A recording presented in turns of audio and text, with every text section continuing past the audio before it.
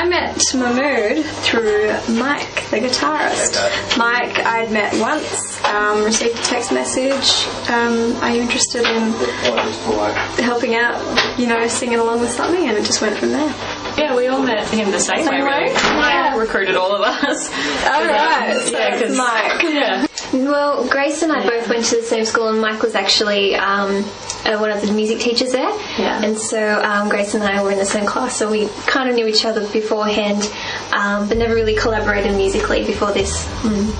Yeah, it was really lucky when we first got together, I thought, because our voices just happened to blend pretty well. Started on that. And it was literally just Mikey just pulled out 3 people that he knew weren't able to do it. So yeah, it was really they got lucky. It was pretty cool. It was a little stressful, I guess, with learning the songs, because the songs were so fantastically written, and they were just so beautiful and something so different than, I guess, what we probably were used to singing before, and we really wanted to make sure we got it right, and in the end everything turned out fantastically, and at the Opera House everything sounded great, so a lot of work, but everyone pulled it together, and it sounded great. Yeah, I think my favourite thing about it was that it was always open to your own interpretation. Mahmood is very much how do you guys feel about it?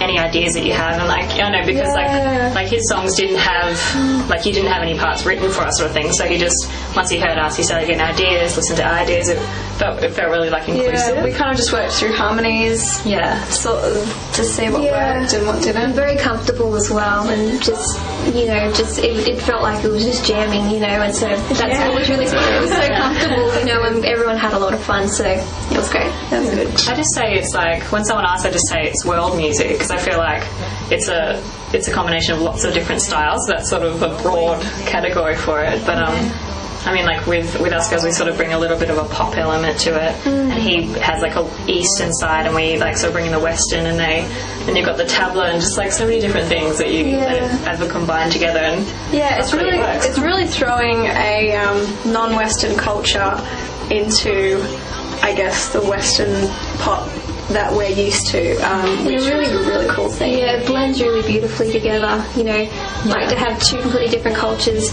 mixed together and to come out with something that is so new and so fresh and so astonishingly beautiful. So it works really well like that. Yeah, that's cool. Sometimes.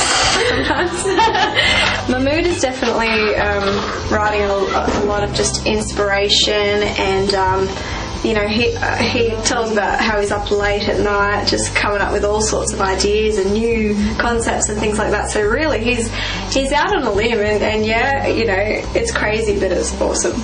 It's awesome stuff.